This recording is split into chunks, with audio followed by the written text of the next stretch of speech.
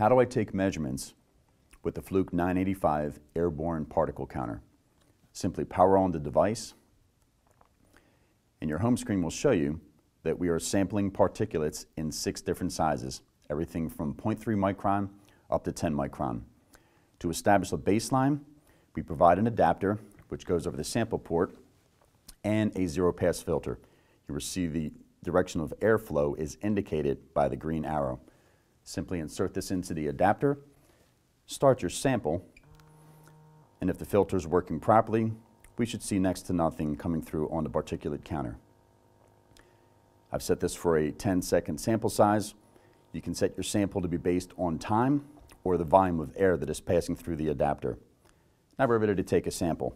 Simply take off the zero-pass filter and the adapter, and then we can start our reading. Simply press the sample button again, and you will see that our particle count is accumulating according to what we have in the air.